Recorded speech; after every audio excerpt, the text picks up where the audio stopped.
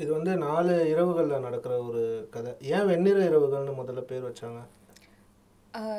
அதுக்கான காரணம் வந்துட்டு எனக்கு தெரிஞ்சு கடைசி பகலும் இரவு மாதிரி இருக்கிறதுனால, வெண்மையான இரவு அப்படிங்கிறதுனால வெண்ணிற இரவுன்னு பேர் வச்சாங்கன்னு நினைக்கிறேன். நீ உருட்டு. ஸோ இந்த கதை வந்து செயின்ட் பீட்டர்ஸ்பர்கில் வந்து வின்டரில் நடந்துகிட்ருக்கோம். ஃபுல்லு ஸ்னோஃபால் அப்படின்னு சொல்லிட்டு கதை ஆரம்பித்ததுலேருந்தே அப்படி தான் போயிட்டுருக்கோம். ஸோ அதுதான் வெந்நீர் இரவுகள்னாக்கா இந்த ஒயிட் ஸ்னோஸ் எங்கே பார்த்தாலும் ஸ்னோ விழுந்துகிட்டே இருக்கும். ஸோ அதை மீன் பண்ணி தான் வெந்நீர் இரவுகள். சரி, அதுதான் காரணம். ஹாய், என் பேர் ஜனனி. நான் ஒரு ஃபோட்டோகிராஃபர். எனக்கு படிக்க ரொம்ப பிடிக்கும், அதனால தான் இங்கே இருக்கேன். வீட்டில் போய் படிங்க. ரா கிருஷ்ணயா அப்படிங்கிறவரோட டிரான்ஸ்லேஷனு ரொம்ப முக்கியமான டேரக்டர்ஸான ராபர்ட் பிரெசன் வந்து இது எடுத்திருக்காரு. விஸ்கான்டி வந்து இட்டாலியன் ஃபில்ம் மேக்கர் எடுத்திருக்காரு. இவ்வளோ படங்கள் எடுக்கிறதுக்கான காரணம் என்ன இருக்கும்? ஒரு சில நாவல்ஸ் மட்டும்தான் அதிக அடாப்டேஷன்ஸ் ஆகுது, ஷேக்ஸ்பியர் ஸ்டோரிஸ் மாதிரி. இவ்வளோ படங்கள் வந்து இதை அடாப்ட் பண்ணுறதுக்கான ரீசன் என்ன? சாதாரண ஒரு லவ் ஸ்டோரி தானே. ஒரு ஆண் பெண்ணை சந்திக்கிறான், 4 நாளில் காதல் ஆகுது, அதுக்கப்புறம் பிரிகிறாங்க. இதில் என்ன ஒரு பொயட்டிக்னஸ் இருக்குது? ஏன்னா அந்த லவ்வில் வந்து ஒரு இன்னசென்ஸ் இருக்கும். நிறையா பேர் இந்த லிட்ரேச்சரை வந்து தீவிரமாக வாசிக்கிறவங்க எல்லாருமே வந்து ஃபீல் பண்ணுற ஒரு விஷயம் என்னன்னாக்கா, 18th century வந்து மாடர்ன் லிட்ரேச்சரோட ஒரு கோல்டன் பீரியட் அப்படின்னு சொல்லிட்டு ஒரு பயங்கரமான ஒரு தாட் இருக்குது. அது வந்து அந்த 18th century லிட்ரேச்சர் படிக்கிறவங்களுக்கு அது வந்து நிஜமாகவே ஃபீல் ஆகும். மொத்தம் 4 இரவுகளில் நடக்கிற ஒரு கதை இல்லையா? அதில் வந்து எந்த இரவு வந்து ரொம்ப முக்கியமான இரவாக இருந்தது உனக்கு? 3வது இரவு தான். ஆனால் அந்த 3வது இரவில் வந்து பார்த்தோன்னா நிறையா வந்து ஹோப் இருக்கும், நிறையா வந்து சந்தோஷம் இருக்கும். ஏன்னா 4வது இரவு தான் புட்டுக்கு அடின்னு இருக்கும். அதனால தான் 3rd நைட்டு வந்து ரொம்ப ஸ்பெஷல். அது படிக்கும்போதே உங்களுக்கு வந்து ஒரு ஃபீலே வந்து ரொம்ப பரவசமாக இருக்கும். ரஷ்யாவில் இருக்கிற ஒரு நகரத்தில் ஒரு மாலை வேலையில் கதை ஆரம்பிக்குது. தன்னை சூழ்ந்து இருக்கிற தனிமையை பற்றி விவரிக்கிறான் இந்த இவ்வளோ பெரிய நகரத்தில், பரபரப்பான ஒரு நகரத்தில். ஸோ அன்றைக்கி அது ஒரு கொஞ்சம் ஒரு மோசமான ஒரு ஏரியா அந்த இடம். அதாவது செயின்ட் பீட்டர்ஸ்பர்க் கிடையாது, செயின்ட் பீட்டர்ஸ்பர்க்கில் இருக்க அந்த குறிப்பிட்ட ஒரு ஏரியாவில் வந்து அந்த அவன் வந்து பாஸ் பண்ணி போயிட்டு இருக்கும்போது சில பேர் வந்து ஒரு பொண்ணை வந்து இது பண்ணுறாங்கன்னு நினைக்கிறேன், ஹராஸ் பண்ணுறாங்க. ஓகே, நன்றி. அவனுக்கு வந்து அந்த பெண் இடத்துல எதுவுமே இல்லை, அவனுக்கு வந்து என்ன மாதிரியான ஒரு இதுவும் கிடையாது. அது வந்து அந்த பொண்ணுக்கு வந்து ரொம்ப ஒரு பிடிச்சிருக்கு இந்த சென்ஸ் வந்து ஒரு சேஃபாக ஃபீல் பண்ணுறான், ஒரு வார்ம் ஃபீல் பண்ணுறான். அவள் வந்து சொல்கிறா தன்னோட பாட்டி வீட்டில் இருக்கிறதாகவும் அந்த வீட்டில் கொண்டு போய் சேஃபாக விட்டீங்க நல்லதுன்றான். ஸோ இவர் வந்து அவருக்கு வந்து கூட வந்து அக்கம்பனி பண்ணுறாரு, கொண்டு போய் விடுறாங்க. ஸோ அந்த போகிறப்போ நடக்கிற ஒரு கான்வர்சேஷன் வந்து அவள் வந்து ஒரு கம்ஃபர்டபுள் ஃபீல் பண்ணுறான். இந்த நேரத்தில் ஏன் இந்த ஏரியாவுக்கு போகிற அப்படின்ற மாதிரி ஒரு ஏன்னா கொஞ்சம் ஒரு மாதிரியான ஒரு ஏரியா. ஸோ அவங்க வந்து அந்த கான்வர்சேஷன் நல்லா பில்ட் ஆகணும்னா 2வது நாள் மீட் பண்ணலாம் அப்படின்னு சொல்லி பேசி வச்சுக்கிறாங்க. ஸோ அந்த கதை சொல்லும் போது இவனுக்கு வந்து இத்தனை நாளாக தனிமையிலும் யாருமே அவன் கூட பேசுகிறதுக்கும் ஆள் இல்லை, இவனும் பேசுகிறதுக்கு இந்த நகரத்தில் யாரும் தேடுறதுக்கும் ஆள் இல்லைன்ற ஒரு சுச்சுவேஷனில் திடீர்னு ஒரு பொண்ணு, அந்த பொண்ணுகிட்ட வந்து இவன் பேசிகிட்டு இருக்கான். அப்படின்றப்போ அவனுக்கு வந்து அது வந்து இந்த நட்பு வந்து காதலாக மாறாதா அப்படின்ற ஒரு ஏக்கத்தோடையே அந்த பொண்ணு கூட பழகினான். ஸோ மறுபடியும் 3வது நாள் பழகும்போது மறுபடியும் இந்த வாட்டி 3வது நாள் ரொம்ப கம்ஃபர்டபுளாக ஃபீல் பண்ணுறாங்க. ஸோ அவங்க ரொம்பவே ஓப்பனாக பழக ஆரம்பிச்சுறாங்க. ஒரு பிளாட்டானிக் ரிலேஷன்ஷிப் வந்து பில்ட் ஆகுது. இந்த நட்பு வந்து காதலாக மாறிட்டா நல்லா இருக்கும் அப்படின்னு 2 பேருமே ஃபீல் பண்ணுறாங்க. பட் ஏதோ ஒன்று தடுத்துக்கிட்டே இருக்குது. அது என்னன்னாக்கா அந்த பொண்ணுக்கு இருக்கிற முன்னாள் காதல். ஸோ அந்த காதலுக்கான அவளோட காத்திருப்பும் அந்த காதலும் தான் அவளை வந்து தடுத்துக்கிட்டே இருக்குது. அதே காரணம் தான் இவனுக்கும் தடுக்குது. 4வது நாள் மீட் பண்ணும்போது அந்த தடைகள் எல்லாம் உடஞ்சிட்டோன்னே இது காதலாக மாறுறதுக்கான எல்லா சாத்தியக்கூறுகளும் அமைய வரும்போது இவங்க வந்து காதல் தான் அப்படின்னு சொல்லிட்டு அவங்களோட அடுத்த அடி எடுத்து வைக்கும்போது அந்த பழைய காதலன் வந்து வந்துடுறான். ஸோ இதுதான் அந்த கதையோட மொத்த கதை சுருக்கம். லாஸ்ட்டில் அவனுக்கு கிடைக்கிற லெட்டர் வந்து அடுத்த நாளே கிடைக்குதா இல்லை 15 years கழிச்சு கிடைக்குதா?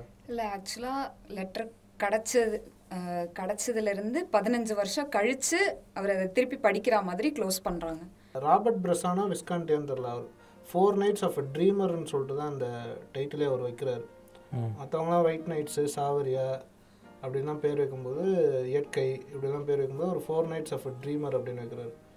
நான் எனக்கு என்ன தோணுதுன்னா, அவர் அதுக்கப்புறம் ஒரு ஒரு ட்ரீம் வேர்ல்டுலேயே அவர் இருந்துட்டு திடீர்னு ஒரு நாள் ரியாலிட்டி தட்டும்போது இந்த லெட்டரை படிச்சுட்டு இந்த பழைய நினைவுகள்லாம் நினச்சி பார்த்துட்டு அதனால் ஒன்றும் பிரச்சனை கிடையாது, நீ இன்னும் சந்தோஷமாக இருந்தால் போதும் அப்படிங்கிறத வந்து நாஸ்தனுக்காக வந்து அவர் சொல்கிறார். அந்த ஒரு மொமெண்ட் வந்து என் லைஃபுக்கு போதும். ரொம்ப பொயட்டிக்காக இருந்தாலும் இதை வந்து மெலங்கலியில் போடுவீங்களா இல்லை வந்து ரொமான்டிசிசமில் போடுவீங்களா? இந்த கதை வந்து மெலன்கலி தான். இது ரொமான்டிசைசிங்கே கிடையாது. இந்த கதை வந்து தனிமையை பேசுது, ஒரு காதலை பேசுது, இன்னசென்ஸ் ஆஃப் லவ்னு சொல்லுவாங்க இல்லை, அது வந்து ரொம்ப முக்கியமான டேர்மாக பார்க்குறேன், இன்னசென்ஸ் ஆஃப் லவ். அதுவும் இந்த காலத்து பீரியடில் இப்போ வரைக்கும் இவ்வளோ வருஷங்கள் கடந்த பிறகும் அதோட மெயின் டிரைவிங் ஃபோர்ஸாகவே இருக்கிறதே வந்துன்னா அந்த இன்னசென்ஸ் ஆஃப் லவ் தான்.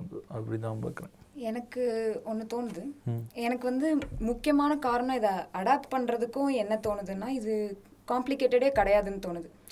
அவங்க 2 பேர் காதலில் விழ போகிறாங்க, ஆல்மோஸ்ட் ஒரு ரிலேஷன்ஷிப்பை தொடங்கலாம் அப்படிங்கிற ஒரு இதுக்கு போகிறப்பையும் அந்த பொண்ணு அவங்களோட பழைய காதலனோட இணையறப்போ இவருக்கு ஒரு கோவமோ இல்லை அதனால ஒரு ஆத்திரமோ, நான் பழி வாங்குவேன், ரிவெஞ்ச் எடுப்பேன், அந்த மாதிரி எதுவும் ஒரு காம்ப்ளிகேஷனே இல்லாமல் சிம்பிளாக ஆமாம் வந்தா இருந்தா போயிட்டா, அவளுக்கு அதுதான் பெட்டர்னு தோணுது, அதை சூஸ் பண்ணிட்டா அப்படின்ற ஒரு லெஸ் காம்ப்ளிகேட்டடான ஒரு இது இருக்கிறதுனால கூட அவன் கோவப்படுறான், வருத்தப்படுறான், பட் அவன் வந்து கடந்து போகிறான், அதோட புரிஞ்சு கடந்து போகிறான். அதாவது அப்படி இப்போ நமக்குள்ளே ஒரு விஷயம் நடக்குதுன்னா, ஒரு எமோஷன் நம்மளை வந்து தாக்குதுன்னா, அது நம்மளை போட்டு ஆழமாக பாதித்த பிறகு அது நம்மளை விட்டு விலைக்கு போகும்போது அதுக்கு நம்ம ரியாக்ட் பண்ணோன்னா அப்போ அந்த எமோஷனுக்கு என்ன மரியாதை?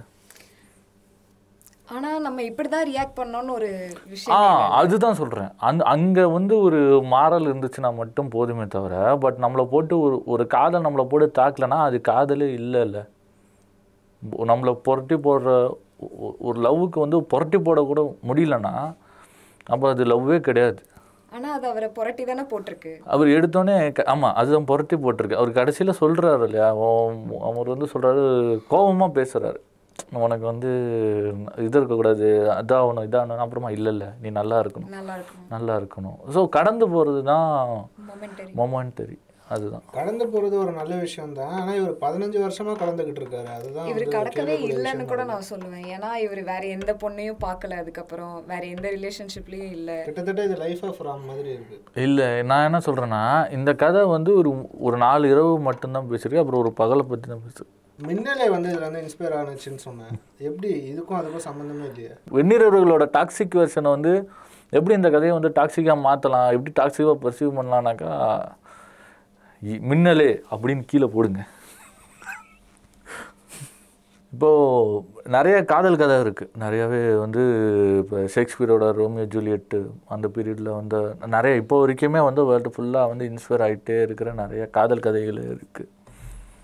ஹவு ஸ்பெஷல் ஒயிட் நைட்ஸ் நீ ஃபீல் பண்ணுற? இது வந்து முதல்ல ஒரு கிட்டத்தட்ட 11 மணி அந்த மாதிரி ஒரு இரவில் நடக்குது. அதுவே வந்து ஒரு ஸ்பெஷலான ஒரு மொமெண்ட்டு, ஒரு டைமிங். அது ரொம்ப ஆம்பியன்ஸாக எழுதியிருப்பார் டஸ்டோவ்ஸ்கி. அவரோட பிரதர் கர்மசவ், க்ரைம் அண்ட் பனிஷ்மெண்ட்டு, அதிலலாம் வந்து இந்தளவுக்கு வந்து ஒரு அந்த பொயட்டிக்னஸ் அனுபவிக்கிறதுக்கு பெரிய புக்ஸாக இருக்கும். அதெல்லாம் அனுபவிக்காமல் வெறும் ஒரு கிட்டத்தட்ட ஒரு நாவலும் இல்லாமல் ஒரு ஷார்ட் ஸ்டோரியும் இல்லாமல் ஒரு குறுநாவல் சைஸில் அதை அனுபவிச்சுட்டு போயிடலாம். ரொம்ப நாள் நம்மக்கிட்ட தங்கும். அதோட அந்த ஆஃப்டர் டேஸ்ட்டுன்னு சொல்லுவாங்க இல்லையா, அது வந்து ரொம்ப நாள் நம்மக்கிட்ட இருக்கும். இது கிட்டத்தட்ட படித்து ஒரு 10 வருஷம் கிட்ட இருக்கும். ஆனால் இன்னமுமே அது ஒரு ப்ளசண்ட்டான மெமரி மாதிரி நமக்கே இருக்குது. அதனால தான் இவ்வளோ டேரக்டர்ஸ் வந்து அதை இன்ஸ்பயர் பண்ணியிருக்குன்னு நினைக்கிறேன். ஆனால் இந்த இதில் ஒரு மித்து எனக்கு உடஞ்சது என்னென்னா, நிறைய பேர் வந்து ஒரு படம் ஹிட் ஆகணும்னா வந்து நல்ல கதை இருக்கணும் அப்படின்னு சொல்லுவாங்க. ஆனால் இந்த 10 படங்கள் எடுத்து பார்த்தா எல்லாமே ஒரே கதை, மின்னலே உட்பட எல்லாமே ஒரே கதை. ஆனால் அதில் பல படங்கள் ஃப்ளாப்பும் ஆகிருக்கு, பல படங்கள் ஹிட்டும் ஆகிருக்கு. ஸோ கதைங்கிறது வந்து செகண்டரி தான். எப்படி அதை வந்து ப்ரெசென்ட் பண்ணுறாங்க, எப்படி அதை ட்ரீட் பண்ணுறாங்கங்கிறது தான் ப்ரையாரிட்டிக்கான ஒரு மேட்ருங்கிறது வந்து இந்த விஷயத்தில் வந்து உடஞ்சி போச்சு. ட்ரஸ்ட் பற்றி பேசுகிறப்போ இப்போ இருக்கிற பாயிண்டில் எல்லாரும் வந்துட்டு அவங்களோட லவ் எவ்வளோ பர்சன்டேஜ் இருக்குது அப்படின்னு ப்ரூவ் பண்ண ஏதோ ஒரு விஷயத்த பண்ணிட்டே இருக்காங்க. இந்த புக்கில் நான் அப்படி எதுவும் பார்க்கல. இப்போ நீ என்னை எவ்வளோ லவ் பண்ணுற, என்னை வந்து வாரம் ஒரு தடவை மீட் பண்ணு, இல்லை வாரத்துக்கு 3 நாள் மீட் பண்ணோம், வெளியில் போகணும், இல்லை எங்கேயாவது கூட்டு போ, டேட் பண்ணிட்டே இருக்கணும் அப்படிங்கிற ஒரு இது இல்லாமல் இது ரொம்ப பியூராக இருந்தது. அவர் வந்துட்டு நான் லவ் பண்ணுறேன் அப்படிங்கிறத தாண்டி அவர் எதுவுமே சொல்லலை. அவர் எவ்வளோ லவ் பண்ணுறாரு அப்படிங்கிறத ப்ரூவ் பண்ணோன்னு அவர் நினைக்கல. ஸோ அது ஒன்று எனக்கு கொஞ்சம் யூனிக்காக பட்டுச்சு.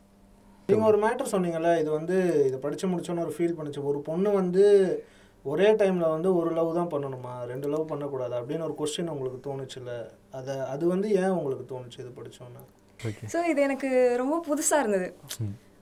நான் அப்படி ஒரு எண்டிங்கை தான் எதிர்பார்த்தேன். அந்த பொண்ணுக்கு 2 பேர் மேலேயும் ஒரு லவ் இருக்கும் அப்படிங்கிற ஒரு எண்டிங்கை தான் நான் எதிர்பார்த்தேன். 18th century தான் இந்த புத்தகம் எழுதப்பட்டுச்சு. அந்த பீரியட் பார்த்தீங்கன்னா விக்டோரியன் எரா பீரியட். ஸோ அந்த விக்டோரியன் எராவோட பெரிய இதே என்னன்னாக்கா, பெண்களுக்கான உரிமை வந்து அந்த பீரியட் வந்து மறுக்கப்பட்டிருந்துச்சு. ஸோ பல சித்தாந்தங்கள்லாம் அப்போ தான் வந்து உருவான ஒரு பீரியட் அது. அதனால தான் மாடர்ன் லிட்ரேச்சர்லாம் அப்போ தான் ஸ்டார்ட் ஆகிருக்கும். மாடர்னிசம்ன்ற கான்செப்ட்லேருந்து எல்லாமே உருவாகிட்டு இருந்துச்சு. ஸோ பெண்களுக்கு எதிராக நடக்கப்பட்ட வன்முறைகள்லேருந்து ஜாக் த ரிப்பர்லேருந்து எல்லாமே வந்து அப்போ தான் போயிட்டு இருக்கும்போது ஆர்ட் ஓரியன்டாக வந்து எல்லாருமே வந்து அதுக்கான தங்களோட குரலை வந்து தங்களோட ஆர்ட் ஃபார்மில் வந்து இது பதிவு பண்ணாங்க. ஸோ வெந்நீர் உறவுகளும் வந்து ஒன் ஆஃப் த கைண்ட் அந்த மாதிரி தான். ஸோ பெண்களுக்கான உரிமை அவன் வந்து எல்லா வகையிலுமே இது பண்ணிகிட்டு இருக்கும்போது, ஓவர் ஷேடோ பண்ணிகிட்டு இருக்கும்போது, ஒரு பொண்ணு யாரோ ஒரு ஸ்ட்ரேஞ்சரை மீட் பண்ணுறா, அவனை பிடிச்சிருக்கு, அதே பொண்ணுக்கு இன்னொரு லவ் இருக்குது, அவனுக்காண்டி தான் அவன் அங்கே எடுத்துக்கிறான், அங்கே தான் இந்த ஸ்ட்ரேஞ்சர் மீட் பண்ணுறா, பிடிச்சிருக்கு, அவன் யார் என்னன்னா தெரியாது, அவனை பிடிச்சிருக்கு, அவனோட லவ்வரையும் பிடிச்சிருக்கு. ஸோ எண்ட் ஆஃப் த டே வந்து அவள் வந்து யாரை நான் சூஸ் பண்ணிக்கிறேன்ற அவள் தான் முடிவு பண்ணுறா. அந்த டைமில் வந்து சொத்துரிமை கூட கொடுக்க மாட்டாங்க அந்த விக்டோரியன் எரா பீரியடில். ஸோ எல்லாமே வந்து இது அண்டர்ஸ்டாண்ட் பண்ணிக்கிறதும் ஒரு மைண்ட் செட்டு தான், புரிஞ்சுக்கிறதும் கடந்து போகிறதும் ஒரு மைண்ட் செட்டு தான் அப்படின்ற மாதிரி ஃபீல் பண்ணுறேன்.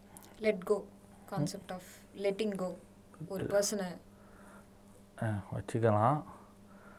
இன்னும் புரிஞ்சுக்கிறதும் ஒரு பெரிய ஒரு சர்க்கஸ் இல்லை இங்கே எல்லாருக்குமே. இப்போது ஒருத்தவங்களை அண்டர்ஸ்டாண்ட் பண்ணிக்கிறது, அண்டர்ஸ்டாண்ட் இப்போ பெரிய பிரச்சனையாக பார்க்குறேன். ஒருத்தவங்க இப்போ ஒரு கான்செப்ட் இருக்குதுன்னு வச்சுக்கேன், அந்த கான்செப்டை வந்து கண்மூடித்தனமாக வந்து ஒத்துக்கிறாங்க, ஆனால் புரிஞ்சிக்க மாட்டேங்கிறாங்க.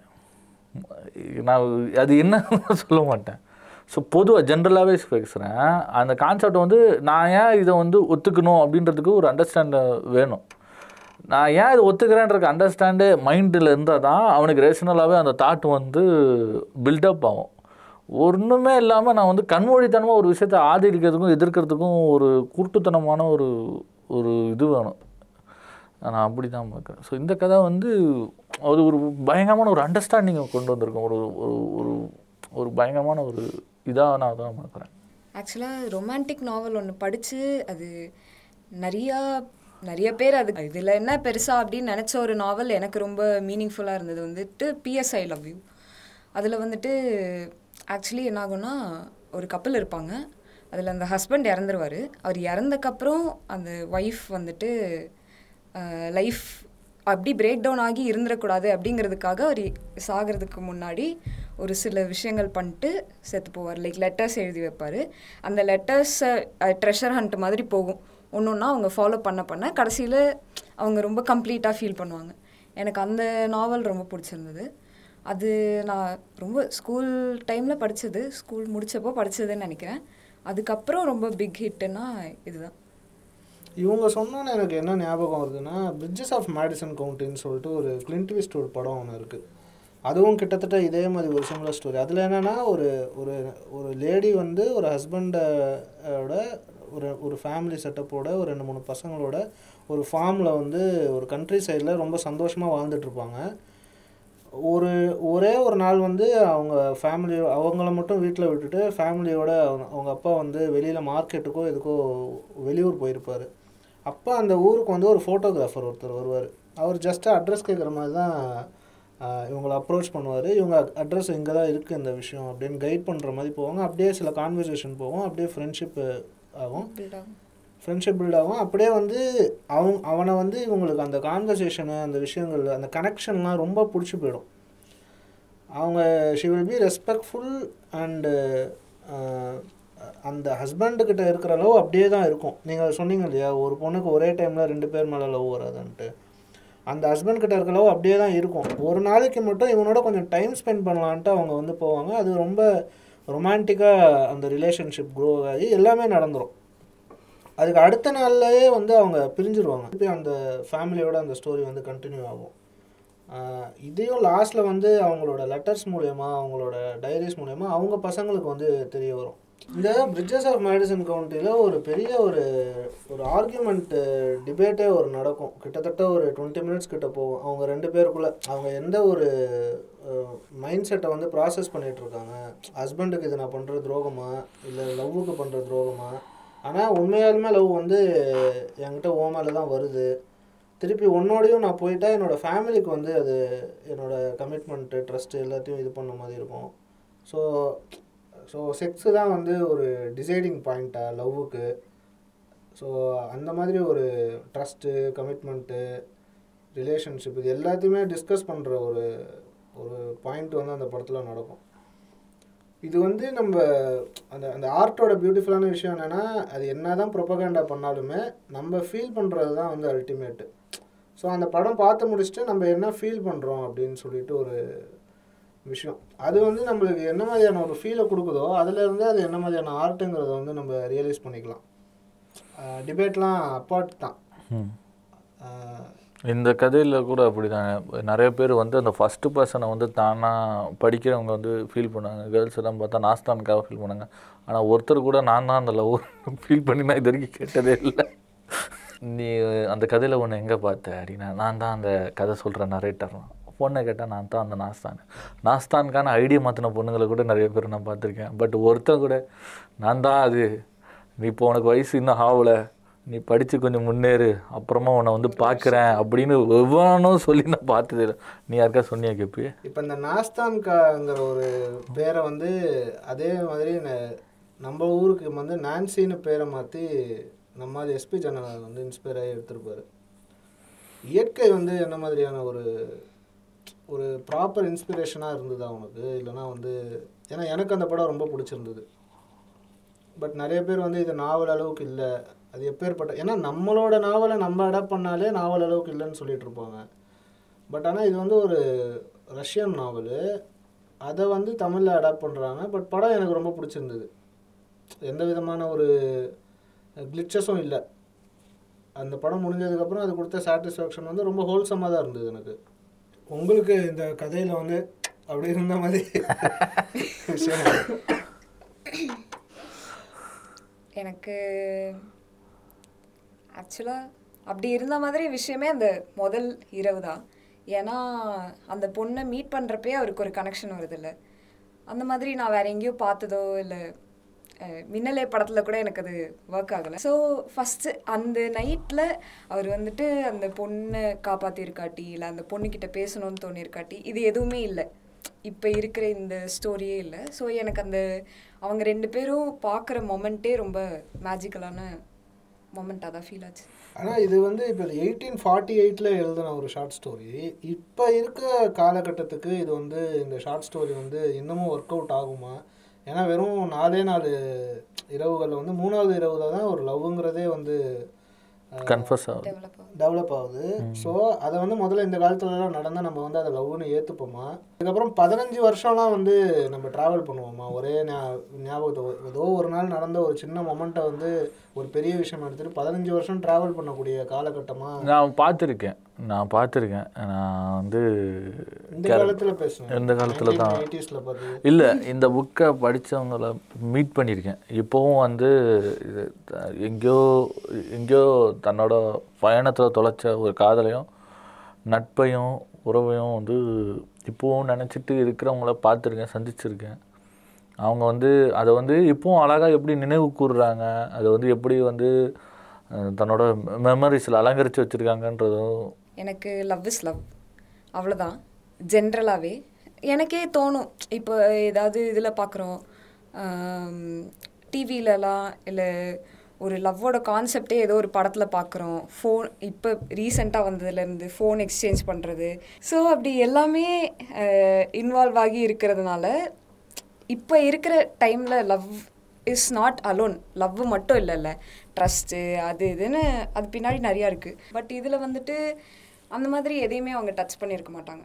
லவ் மட்டும்தான் இதில் இருக்கும். இந்த புக் எனக்கு இன்ட்ரடியூஸ் ஆக காரணம் வந்துட்டு என்னோடய அண்ணா நிறையா புக்ஸ் படிப்பாங்க.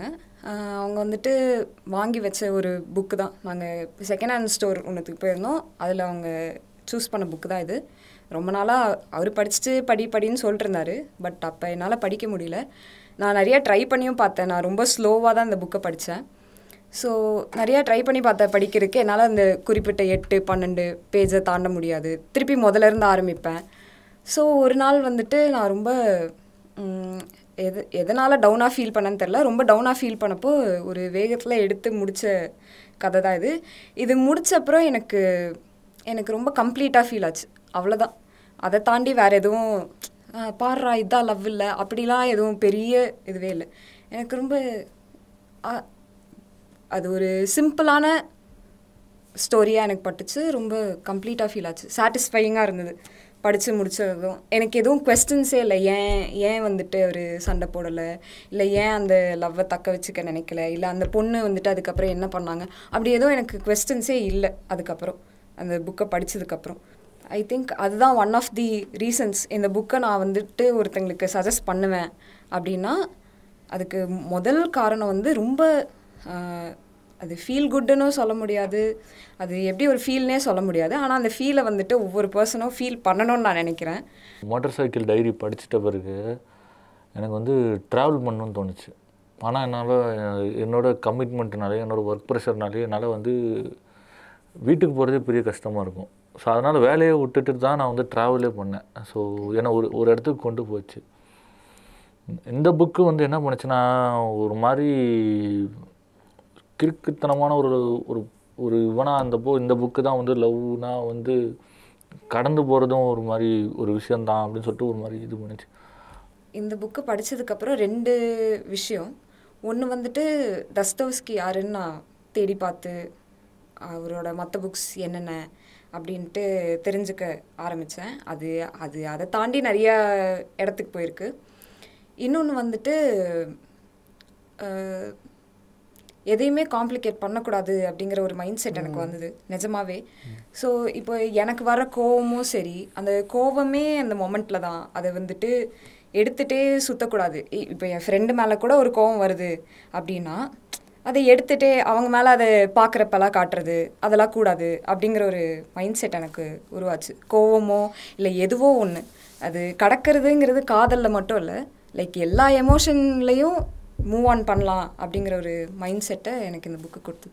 ஓகே, நீங்கள் இன்னொரு விஷயம் சொன்னீங்க, இந்த புக்கை கிஃப்ட் பண்ணலான்னு சொல்லிட்டு. உங்களுக்கு கிஃப்ட் பண்ணுற பழக்கம் இருக்குல்ல, இன்னொரு புக்கு ஏதோ சொன்னீங்களா நான் கிஃப்ட் பண்ணுவேன் ஃப்ரெண்ட்ஸுக்கு? யானை டாக்டர். டாக்டர் ஆக்சுவலாக நான் நிறைய புக்கு கிஃப்ட் பண்ணியிருக்கேன். அதில் நிறையா கிஃப்ட் பண்ணது யானை டாக்டர். ஆமாம், ஜேமா கண்ணி. இதுவே நான் என் ஃப்ரெண்டுக்கு கொடுத்த கிஃப்ட் தான்.